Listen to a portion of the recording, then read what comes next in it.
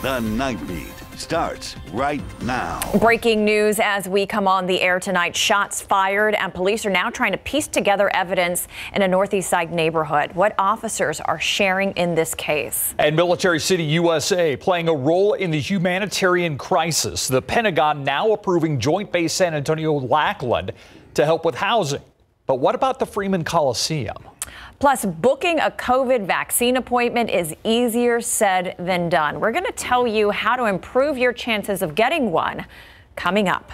But first, just days after we saw some rain and hail, another potential for storms tonight. Yeah, live cam giving us a view over San Antonio. Looks pretty clear out there right now. That is likely going to change. Meteorologist Adam Caskey tracking it all tonight. Yeah, Stephen Easties, we actually have a fresh watch in our area, a tornado watch, meaning that conditions are favorable, not just for severe thunderstorms with straight line winds and even large hail, but the potential even for some isolated tornadoes. This does include Bexar County, Medina County. You get up into Guadalupe County and points westward, basically along Highway 90 and up into the hill country. Again, no tornadoes out there right now, no warnings out there right now, but in the atmosphere, conditions are favorable for some development as we go through the night. Here's the latest look at radar. The activity basically in the I-10 corridor between Junction and Sonora, and earlier, a couple of hours ago, we had a severe storm in northern Edwards County.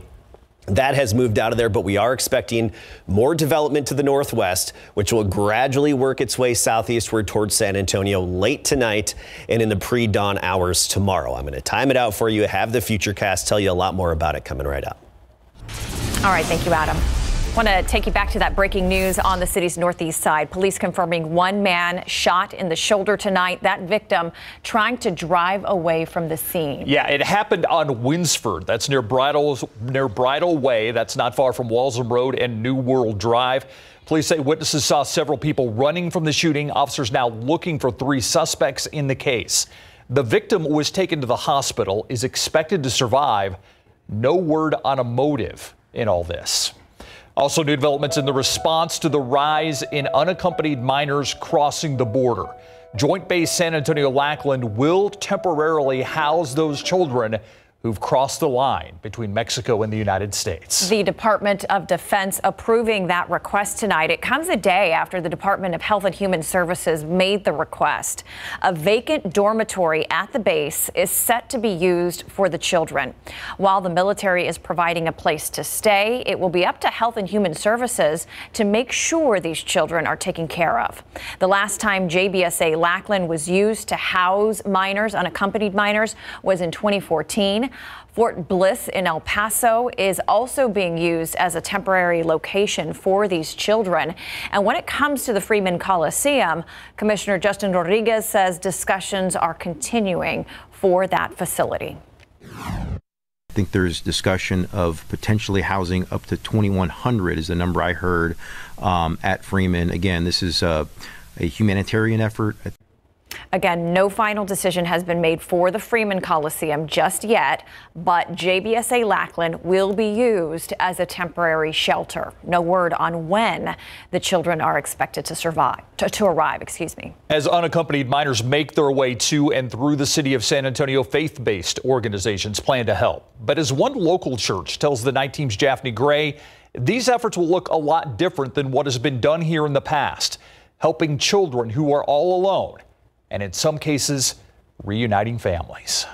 The city of San Antonio and the Interfaith Welcome Coalition, including the Travis Park Church, are in constant communication, trying to figure out how to best serve migrants. You know, we're going to have to learn more from the federal government. We're going to have to learn more from the agencies on the border of how they want to best handle and appropriately handle this certain population. Associate Pastor Gavin Rogers has experience with helping migrant caravans. In 2018, he walked alongside 10,000 migrants. He says there is a clear difference between that situation and the current situation at the border, a surge in unaccompanied children, something they haven't dealt with on this magnitude. It's not as easy as just opening up a temporary shelter or a migrant shelter. It's going to have to be done with a lot of care and some great nonprofits who are willing to see these cases through to make sure that these migrant minors find the right family members, that find the right host homes to take them in. The church plans to serve as a respite center for migrants needing extra care as they arrive or as they prepare for their next stop. He says the government needs to step in with well-trained nonprofits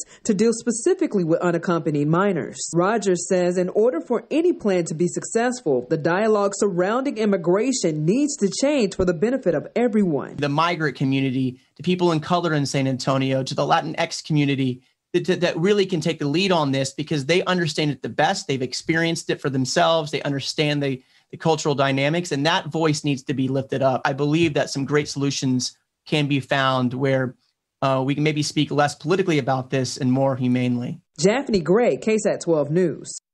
Now, there is a child migrant facility just 2 hours southwest of San Antonio in Carrizo Springs. The U.S. Department of Health and Human Services says the facility can hold up to 952 children and houses immigrant children between the ages of 13 and 17. Video shows supplies and clothing are distributed to the children who arrive there. The first group this year arrived on February 22nd. Our coverage of what's happening at the border continues on www.ksat.com/border. And tomorrow on the Nightbeat, we will take a look at a new operation that's adding manpower to the Texas-Mexico border. The mission that expands from land, air, and water. Tomorrow on the Nightbeat. Cracking down on street racing. San Antonio police say an increase in arrests and car seizures has led to less street racing in what's known as takeovers. But city and police are exploring stricter punishments and fines to deter others in the future. The Night Team's Patty Santos tells us why they're looking to the city of Dallas for help. Texas cities are cracking down on street racing. Houston police this weekend confiscated vehicles and weapons. San Antonio seeing its own takeover events in parking lots. What they're doing is they're setting the ground on fire, and then they're driving, they're doing donuts in it. Every star on the map shows areas where San Antonio police say they've seen street racing or takeover events since September 2020. Police Chief William McManus says with more than 100 arrests, 200 citations, 69 vehicles towed, and weapons taken away, they're sending a message. The word on the street is that don't go to San Antonio because you'll lose your car if you do. He's now looking to Dallas to beef up enforcement. In May of last year, that city passed a law that went after spectators and seized racing cars.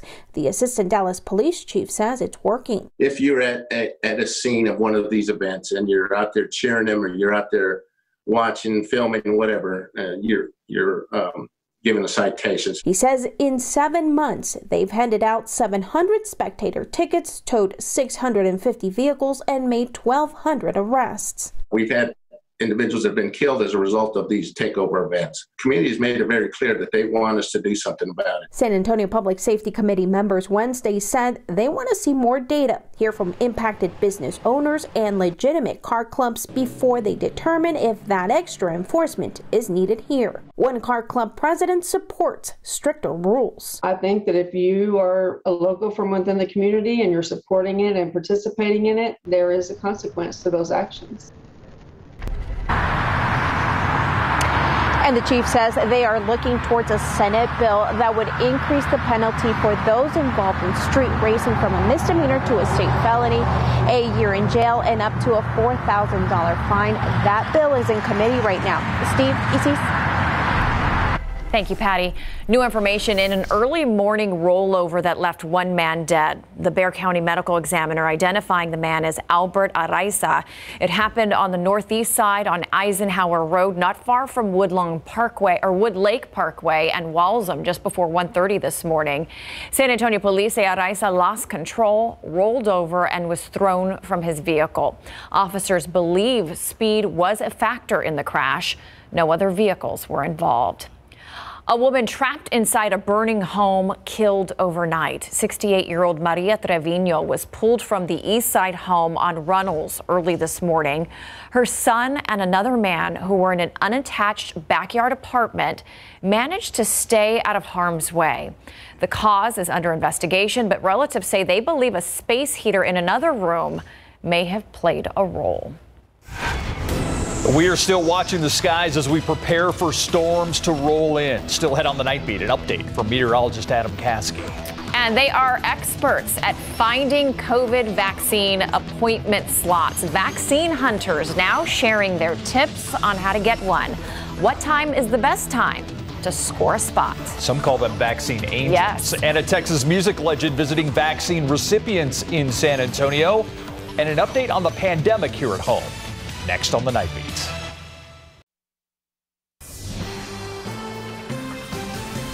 An update on the pandemic here at home. The 7-day average continuing to drop. It now stands at 160 cases per 24 hours. No new deaths were reported today. There is one more new COVID-19 patient hospitalized since yesterday. A total of 183 COVID-19 patients are in the hospital tonight. 63 are in the intensive care unit. 37 are on ventilators. By the way, tomorrow evening, the Alamo Dome will open 30,000 appointments for the COVID-19 vaccine. Those slots will be open tomorrow at 7 p.m. They're reserved for those 50 and older or those with underlying health conditions. You can register online or by phone. A reminder, you can stay up to date on information regarding the COVID-19 vaccine and where it's available on our website. Just go to ksat.com/vaccine. And speaking of those vaccines, everyone will be eligible for a vaccine beginning on Monday, which means vaccine appointments might be harder to find. You may have heard of vaccine angels or vaccine hunters, people who volunteer their time to find other people a slot. We spoke with two of them today who share their tips and tricks for landing an appointment. Between Lisa Olguin and Karen James, more than 1,400 people have scored a vaccine appointment. One of their biggest tips? 2 to 4 o'clock in the morning. I'm like busting people out left and right. The best time to book an appointment is overnight. Some vaccine hunters say pharmacy retailers like CVS, Walgreens, and H-E-B drop their appointments while most people are sleeping. At midnight is when Walmart releases a bunch of them. So I started looking online at Walmart sites, Walgreens. During the day, every once in a while, just check on there and see. But they're, it's just a constant looking at the computer trying to see what's coming open. Another big tip, mass vaccination sites like the Alamo Dome and Wonderland of the Americas drop their appointments in batches, and availability varies day by day. Be by your computer with your personal information ready to go and constantly refresh the page. And devote a good hour, 2 hours to that computer to look for that vaccine, because it is going to take you time. Finally, flexibility is key. Understand you're probably not going to get an appointment for the whole family at once. And if you're willing to drive a little, it increases your chances of scoring a spot. The further out you're willing to go, the better. If you're going to rely on getting something in San Antonio, you're going to be waiting. It's important to note that WellMed allows people to call in to book an appointment and allows bookings of up to 4 people at a time. We're also told signing up for text alerts with each of the providers can also be helpful. Hey baby, ¿qué pasó? He's a legend. Take a look at this. Vaccine recipients treated to a special performance by Texas music legend Flaco Jimenez and some of his friends. He performed at the WellMed vaccine site located at the Elvira Cisneros Senior Community Center this afternoon. It's the first time Flaco's performed in front of a live audience since the pandemic began. This week also proves special for Flaco for another reason. He earned and learned that the U.S. Library of Congress selected his album Partners as one of 25 new entries into the National Recording Registry. What a treat for those getting their vaccine today. Yeah, I love that. Meantime, let's take a live look outside with live cam. 69 degrees out there. Adam, what's the weather situation right now? Well, it's threatening later on tonight. We don't have any storms out there right now. You can rest easy for several hours here in San Antonio. Our time frame is not until after midnight when we could see some thunderstorms, and some of which could become severe and, of course, wake you up, and even some could cause damage. So let's talk about the primary threats tonight. Hail, maybe 1 inch in diameter or bigger, so that's the size of a quarter or larger. Wind gusts, straight line wind gusts up to 60 miles per hour. And we can't rule out some localized, isolated tornadoes. We don't expect them to be widespread, but a few neighborhoods could get hit, especially along and west of I-35 and particularly in the hill country. So let's get right to it. Here's the big picture across Texas right now. Of note, earlier today, snow in the Panhandle. It's another one of those systems. But of course, the focus has shifted to the widespread thunderstorm activity throughout central Texas. We've seen already a decent amount of severe weather. Unfortunately, we're getting the rain that's coming at a cost. So we have had some severe thunderstorms right up there in the central part of Texas, especially just east of San Angelo and closer to Dallas. So far here in San Antonio, we really haven't had that much development, and we're not expecting much development until we go through the nighttime hours. The main forcing, the upper level energy and a little surface cold front, they're not going to make it here until later on tonight, but they're starting to work their way into the hill country. And that's where we have the active weather already beginning. You can see some widespread thunderstorms, northern Edwards County, northeastern Valverde County, and even near Junction. You see this red box that just popped up? That's a new tornado warning, which includes the city of Junction. Okay, so if you're in or near Junction, seek shelter immediately in an interior room. We're expecting more development as we go through the night. So let's go through our futurecast very slowly here. This is midnight. More widespread activity west of San Antonio. We get to 1 a.m. It's still west of town. 2 a.m. mainly west of town, but those will be the communities of Kerrville, Bandera, Pipe Creek, Lakey, Fredericksburg.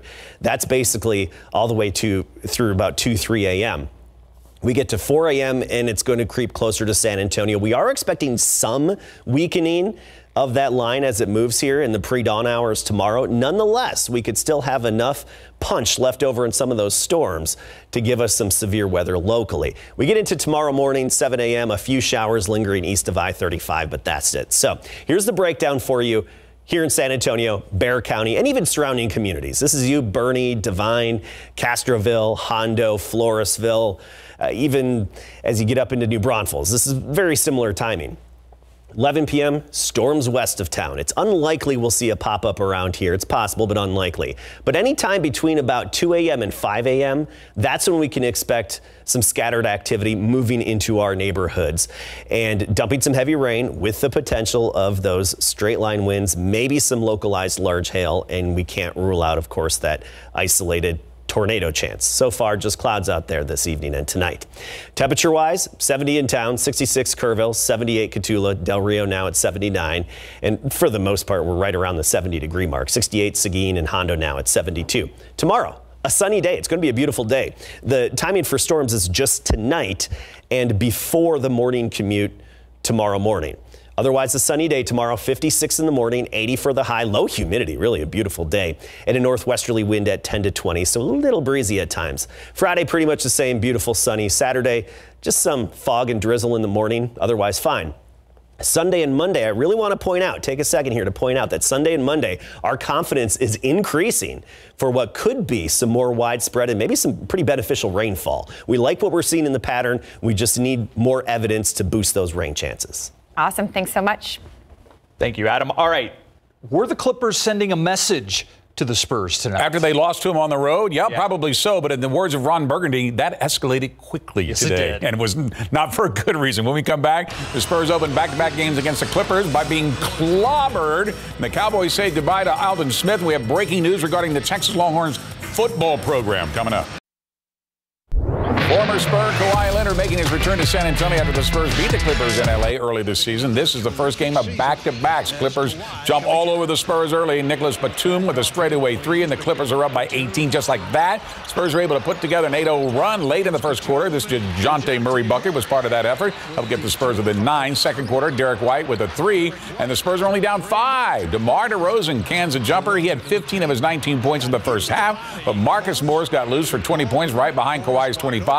This 3 extended LA's lead back to 10. They would lead at the break, 67-53. Spurs start to share the rock to get the offense going in the second half. DeMar to Jakob Poeltl to cutting DeJounte Murray for the reverse layup and the foul. Check out Lukas Samanic with the Euro step around Leonard, but it was smooth sailing for the Clippers from there. Lou Williams knocks down the jumper. LA is up by 18 going into the fourth. Patty Mills for 3, but it's still a 17-point game, and the Clips go on a 6-0 run, and the lead's now up to 23. Pop waves the white flag, puts in the second unit. The final, the Spurs Spurs' second straight loss at home, 134-101, dropping them now to the 8th playoff spot.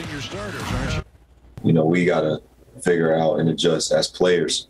You know, the coaches are going to help us and do their job, but, you know, we're the ones out there. You know, at the end of the day, we just, you know, got to go out and just play with each other and have fun and try to adjust to whatever they, you know, send our way.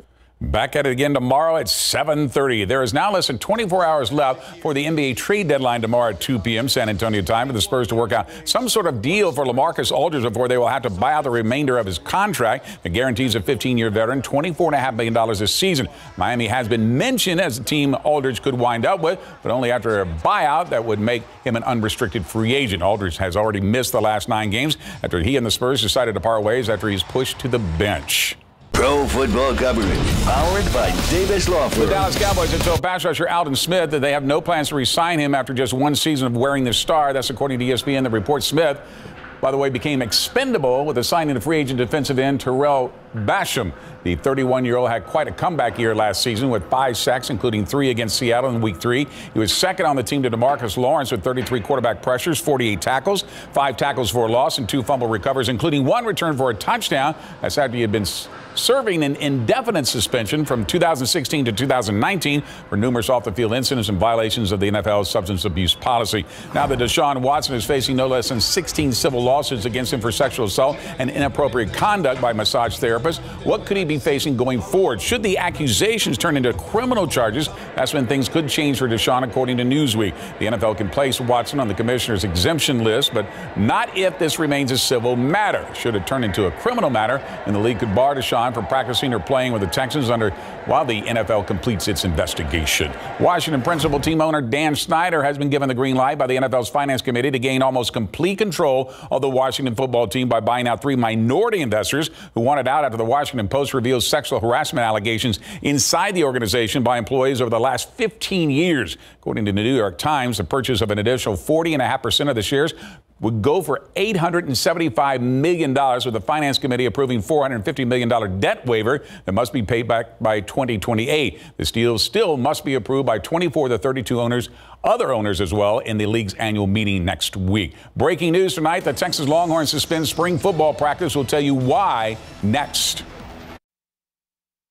Just 2 days into their first ever spring workouts under new head coach Steve Sarkisian, the Texas Longhorns have paused their spring practices as a result of student athletes impacted by COVID-19 protocols. A statement released by the university just minutes ago says the Longhorn medical staff will monitor the situation and COVID-19 testing as a plan for some team activities are being reviewed, but all meetings tomorrow will be virtual and team practices will not take place for the next several days. Before returning to the court tonight, this is how members of the Texas Longhorns women's basketball team spent their day off in San Antonio on Tuesday, taking in the river walk with a barge ride to unwind. And here's what they're doing tonight now, going back to work. In fact, the Texas Longhorns right now in UCLA, take a look at that scoreboard for us if it's up. They are leading right now over UCLA, and Texas A&M gets a big win in overtime, 84-82. Jordan Nixon with a game-winning basket in overtime. Nixon, by the way, with a game-high 35 points. The Houston Astros have reached a 5-year, $85 million contract extension with right-handed pitcher Lance McCullers Jr. According to ESPN, the extension will start next season after the two sides had previously agreed to a 1-year, $6.5 million deal for 2021 to avoid arbitration. McCullers is coming off of 2020, where he went 3-3 in 11 starts with a 3.93 ERA and 56 strikeouts after missing last season following Tommy John surgery. Signing the 27-year-old to an extension was crucial since their ace Justin Verlander is out for the season after undergoing Tommy John surgery. So right now, the Longhorns women's basketball team is in the process of trying to upset UCLA as we speak, and we'll have all those highlights for you tomorrow. All right. Thank you, Greg. Got it. We'll be right back. Severe storms likely tonight, especially in the hill country, but even locally, we can't rule it out between about 2 a.m. and 6 a.m. So we'll be here to monitor it for you. Otherwise, sunny next couple of days. More rain chances Sunday, Monday. Thanks, Adam. GMSA with the latest at 4:30. Good night.